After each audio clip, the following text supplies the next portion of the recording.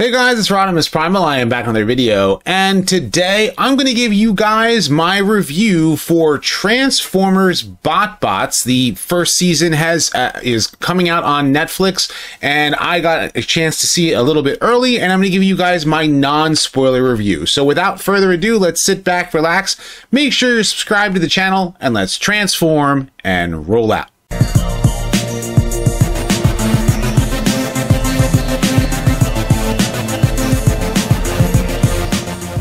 Consider supporting the channel on Patreon, becoming a channel member, or purchase some merch on my spring store today. Okay, so for those of you who are not familiar with what Botbots are, Botbots is like many other Transformers series based on a toy line that actually started in 2018, I believe, and they came out with like a bunch of these little like action figures. Much like, I mean, back in the 80s, we had Micromasters, and Micromasters were pretty much micro machines that transformed into robots. So they're the only micros that transform. Well, Botbots, I think the toy line was kind of like trying to compete with Shopkins.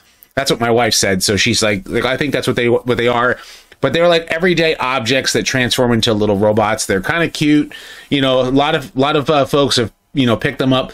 It wasn't really something I was going out of my way to collect, and it's really not something I myself am probably going to collect, because I'm more of a, you know, Generations War for Cybertron and that scale of a, you know, action figure kind of guy. But you know, if my kids see it, they may enjoy it. And, you know, as far as the toys are concerned. But the toy line came out and there was no cartoon to accompany it. And we had heard that they were working on a cartoon, and it took a while. And I don't know if the pandemic played a big part in it or what have you. Maybe it was like dealings with Cartoon Network or Nickelodeon or Netflix or whatever that delayed this cartoon to come out, you know, now here in 2022, when the toy line's been out for like 4 years. And they're just now putting up pre-orders for Series 6 of toys, and some of them are some of the figures that you're going to see in the show. So and the cartoon itself even has like ones from Wave 1. Like I took a look, you know, what figures are out there like from Wave 1, and you know, but they're still going to be coming out with more Botbots you know, toys. So the cartoon airs on Netflix, and the way that it's aired, it's 25 minutes per episode, but it's really not one episode. It's actually 2 episodes in a 25-minute block. So what they've done is pretty much the same Cyberverse and Rescue Bots Academy, you know, format.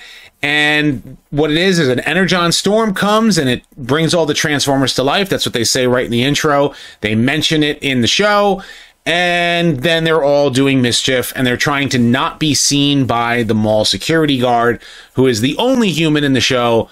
The other humans, I think that if they exist, they happen during the day, because it's all during when the mall is closed at night. So overnights, the Botbots come out, they transform, and they all have their squad. So like if you were in a sporting goods store, all the sporting goods equipment becomes a squad of Transformers, of Botbots. Then you have another squad that's like the janitorial squad, some from the fast food area. You know, so you have French fries, a burger, you know, a juice box.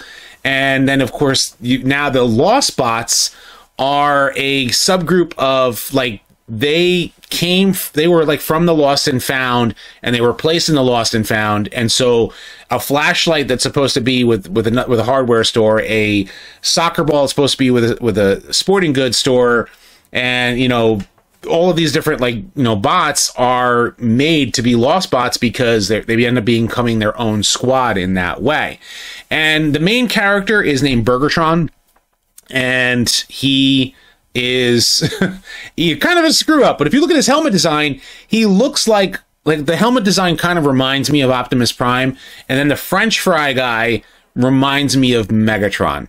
Just the way that the robot is designed. My wife didn't agree with me as far as the Megatron design, but like that's what it looked like to me. Was like the first thing I thought of. I was like, okay, well, with the lines on his chest and just the design. So storyline is that like Burgertron ends up getting booted from the, you know, from the Hunger Bot Squad, I think they're called, and he ends up being part of the Lost Bots. And it's the whole premise of the show is he wants to get back. He wants all of them to get within their own, you know, groups not realizing they've become a group of their own. And that's the basic premise. Is there's a lot more story that happens as the show continues, and it's actually very enjoyable. For myself, again, I'm 40 years old. Yes, I have 2 kids. And so for me, it's not like something that I'm going to go rush out and go see, but is it bad? Is it terrible? No, it's actually quite fun. It's actually a very fun cartoon. I think the first 2 episodes kind of try really hard to give you, like, to try to play up the humor. But the humor becomes more natural as the show progresses, because you start to get to know who the characters are, and you're like, all right, now I can kind of laugh at some of their jokes and some of the things that they're saying. But it wasn't like straight up belly laughs. It was kind of like zany cartoon antics.